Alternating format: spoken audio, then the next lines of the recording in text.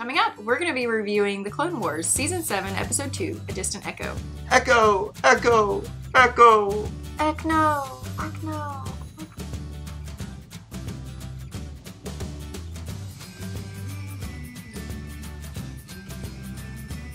Welcome back to Eye to Eye, Disney Through Our Eyes. I'm Kyle. And I'm Jessica. And on this edition, we're going to be breaking down the second episode of Season 7 of The Clone Wars, A Distant Echo. Breaking it down for you at 6 a.m. before work. If you can't tell by the dark rings around our eyes. Yeah, the scrubs the that I'm wearing. grogginess. Me and, it's not pajamas, but I basically am in that. So. Right, because you don't have to go to work at 6 a.m. You get a little bit to sleep in. It's just the things that happen in life, you know? You just kind of figure things out. So we're here. We're obviously here for you. And I guess we're going to talk about Season 7, Episode 2. Yes, we're going to break down this episode. And to start off, just like we did last time, I think we should keep the tradition going. And I will do my reading of the opening dialogue of the Star Wars Episode 2.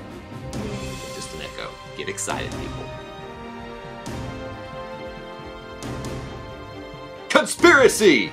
After repeated setbacks on the planet Anaxis, an elite clone squad is deployed to investigate the Separatist tactical advantage. Led by Commander Cody and Captain Rex, this special unit, called the Bad Batch, infiltrates Admiral Trench's cyber center to steal a strategic algorithm capable of predicting the Republic's every move. What our heroes found was a live signal from the ARC trooper known as Echo, a clone long believed to be dead. Dun, dun, dun.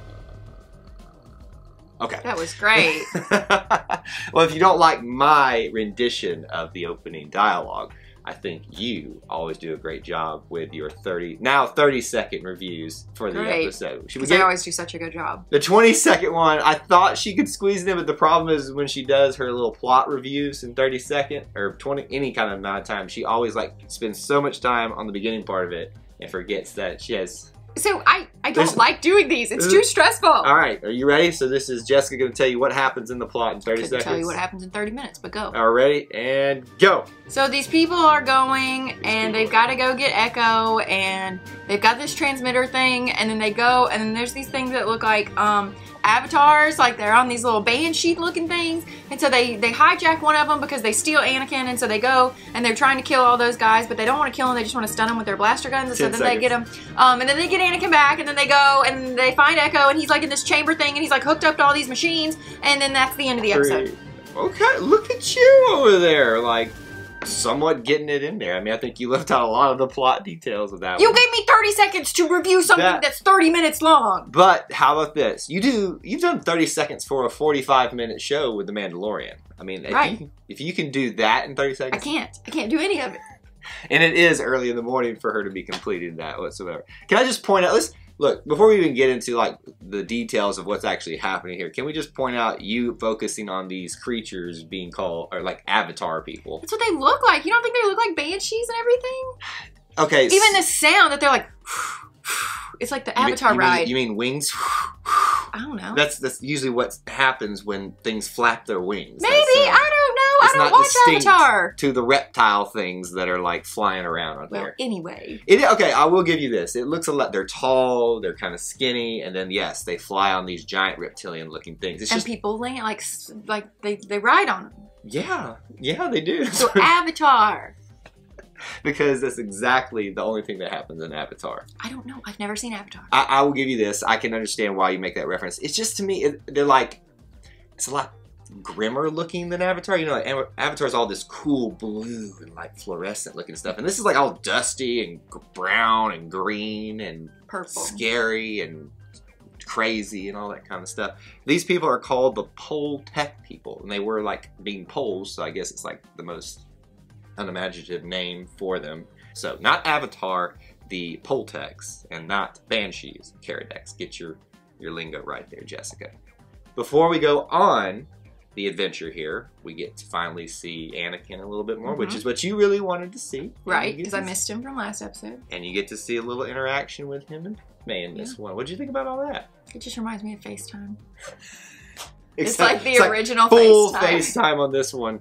Did you think that she was pregnant in that one? I thought it because she kept like holding her hands over her stomach, and I was like, maybe. So Captain Rex is helping apparently Anakin hide his conversations with Padme, and like she's standing there the whole time. And she that's kind of a very like regal or proper thing to do. When maybe that's.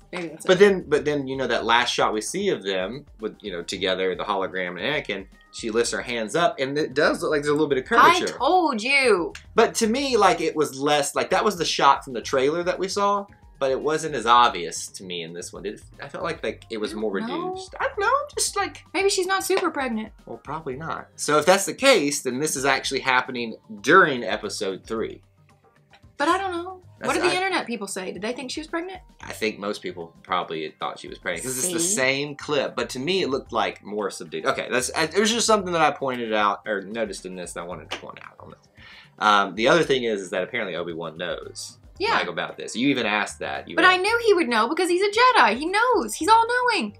Jedis aren't all-knowing. They just are great. They have senses. They are intuitors. They have things. They have things. Yeah, the Jedi senses. The Jedi senses. I just love that as he's walking away after Rex was trying to cover for him, he goes, "How's Padme?" Or basically it's like, "I hope you told Padme hello for me." Yeah. It's like, but here's the thing. I think you don't know this because you haven't watched the rest of the Clone Wars. There's a lot of history with Obi-Wan and a former love interest too that he never acts upon. Yeah. So I think that's why he's kind of tolerant of this because he understands what it's like to love someone but not be able to act upon it, even though he probably is. He knows that they're acting upon it, clearly, by the fact that they're pregnant. If they are. If they are. The opening quote for this one was, "The search for the truth begins with belief." This one fit really well with this one? Kind of? I guess. Well, the only reason I say it's just kind of a generic quote. You could really make it fit. The only way it fits is because if you remember, Captain Rex at the beginning is like convinced, "I believe that Echo's alive." Everybody's kind of like saying... It could be, but they even said, "Prepare yourself." Yeah, that he might be dead, or a traitor. That was brought up too. That he actually could have gone to the other side, which we'll talk about in just a second here. So they go to this planet with the Bad Batch again. Again, these are Hunter. I'm trying to remember all their names: Wrecker, Tech, Crosshair, and then we've got Anakin and Captain Rex, all part of this crew here. And they're going to where this signal's coming from that they found, and it's got. Wat Tambor. What did you think? You thought he looked this general. He looked like Gumby. Is that what you told me? Yeah. How did you get Gumby out of that? Green gum-like texture. But he had like robot all over him, like he was but all up here was square, rectangular, whatever shape. Gumby. So when she said that was Gumby, we had just started talking about the droids that were like part of this base. I was like, what? I was like, where are you getting Gumby from? Those things. Like, first of all, let's talk about those droids. Did they not give you the creeps? Little stick, little things like. Not any more than any other droid. I don't know why they gave me this. It reminded me of stick bugs. You know, like I kept thinking of Bug's Life and the stick bug in that one. I hate those bugs. It just, gave me the willies in that one. I just like droids in general don't bother me, but like just seeing the little skinny ones that like I feel like they just come up here. Like, stop! See, you see what I'm talking about? You see what I'm talking about? I hate those bugs. We talked about the native people. We talked about Wat Tambor, and apparently he knows that they're coming because the Spider General guy told them that he's coming. So, of course, it's like the common thing in Star Wars. It's a trap. Everybody knows. Right. I'm surprised you didn't quote that like when he said that. Like, that's your favorite saying. It is, but it's not from Admiral Akbar. You missed an opportunity, though. I'm just saying. So... All right, so they bust up into the base here, and even though it was a trap, they're able to actually get into a chamber and find where the signal's coming from. Captain Rex goes in there with Tech, and they open up this chamber, and they see who? Echo, of Echo's course. Actually, I thought he was dead at first. I thought, like that they were just keeping him alive, but then it kind of looked like, again, Avatar.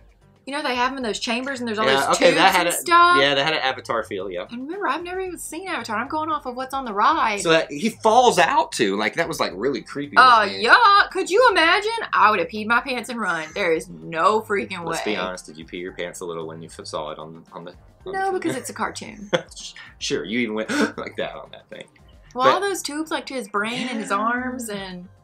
Yeah, no. It was creepy looking. I would not have carried him down. I would have just left him there and been like, help! Well, you apparently picked up on this thing, and I didn't until I read about it, that I didn't notice that he had, like, prosthetics on him. Like, apparently he's been through some, it's not just like he was captured. Like his arms looked like prosthetics. Yeah, that's what I guess he'd been through the ringer, so to speak. I mean, if they've got tubes to your brain, I'm betting so. Oh, last thing I want to talk about.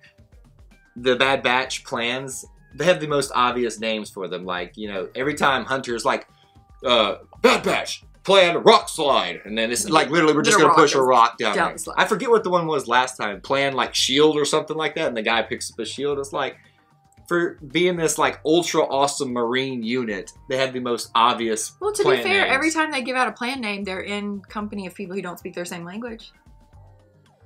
Wow. I just had my mind blown right here by Jessica. By somebody who doesn't really watch that much Star Wars. At very early in the morning. I don't know what to do from here. All right, how about our big question? We each asked a big question after the end of each episode. What was yours, Jessica? I mean, obviously mine is going to be, how the crap did they get Echo out of this chamber? Yeah. Because my concern is, if they take all these tubey things off of him, A, is it going to kill him? Are those keeping him alive?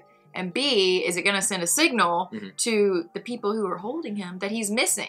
I don't know that those are keeping him alive, but I wonder what removing him from them will do to his, like, not just his body, but, like, think about how his mind, like, you can already tell when he comes down, he barely recognizes Rex, and he's, like, you know, like, in a stupor, it seems like. So I just wonder, pulling him off of that, what's it actually going to do to his brain, and if it's going to mess him up even more, and maybe he won't even survive after that.